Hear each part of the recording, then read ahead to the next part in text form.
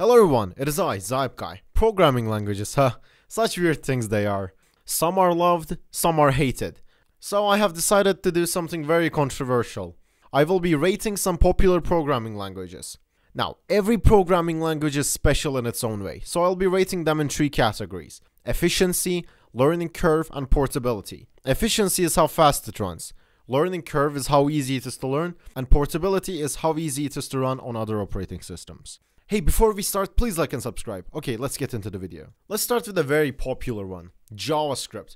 If you don't know what JavaScript is, go back to your rock you've been living under. No need to talk about JavaScript a lot. If you're doing web, you need JavaScript. Unless you're Mark Zuckerberg and use PHP, but we'll get into that. In terms of efficiency, I will rate it 3 out of 5. It's a fast language, don't get me wrong, but many modern websites take like 10 seconds to load nowadays. In terms of learning curve, I'll rate it a 4 as it's very easy to start off with. Yes, it does get more complicated when you're making bigger things, but at that point you will know the language well enough. In terms of portability, I will give it a 5 out of 5. It runs on basically any web browser, except Internet Explorer. But that's dead now!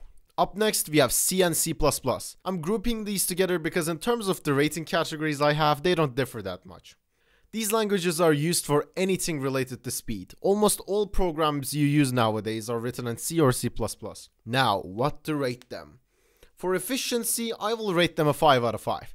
They're almost the fastest there is, so this deserves a 5. In terms of learning curve, I will give them a 3. I know there's tons of people who can easily say they learned them in 2 weeks from an old book, but many programmers struggle when learning the ins and outs of these languages. But leave your opinion in the comments below. I'd love to know how long it took for you. In terms of portability, I will give them a 2 out of 5. Sometimes the code you wrote just won't work on another operating system, or sometimes in another compiler. It's not too bad, but I think everyone has heard of "it works on my machine", so that's why I give it a 2. Let's do Python next. I have a love and hate relationship with Python. I love how easy but efficient it is. However, I don't like the fact that a lot of stuff needs libraries to function, and those libraries are sometimes millions of lines long and might not be the most efficient. However, I really like using it. And it's great to use a very high-level programming language every now and then. So for efficiency, I will give it a 3. There's no doubting that Python is a well enough language when it comes to speed, but it is interpreted, and it just cannot compare to the speeds of compiled languages. I will give it a 5 when it comes to the learning curve. It's a very easy language to learn and master.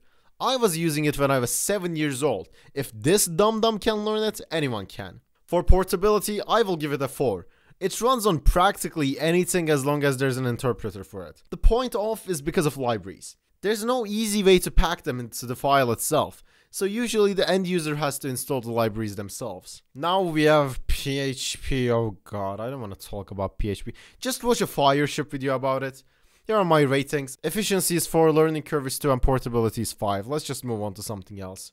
Java. Oh my dear god. Let's talk about Java. Hey, it was the thingy that made the best-selling game that was made by some Swedish guy. It was made as a joke when the devil got bored and spat out this language from hell. It is used to psychologically torture prisoners of war and execute criminals. But for real, it's mainly used for backend development with Spring, game development with lightweight Java game library, and enterprise software development. Time to rate it. For efficiency, I will give it a 4. It's not the fastest language, but it's fast enough. Learning curve, well, learning it is very easy, so a 5. However, debugging it, fixing errors, weird Maven compatibility errors,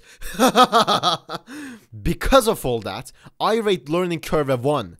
One can learn Java, but no one can master it. And for portability, I give it a 5. It was literally made to run on anything. If you write a JVM for it, it will run. PC? Sure. Phone? Sure. Toaster? Why not? Smartwatch? Probably. Well, do you agree with these ratings? Let me know down below. Like and subscribe if you enjoyed this video. We are super close to 40k and I think we can do it before February. So, see you all very soon. Guy out.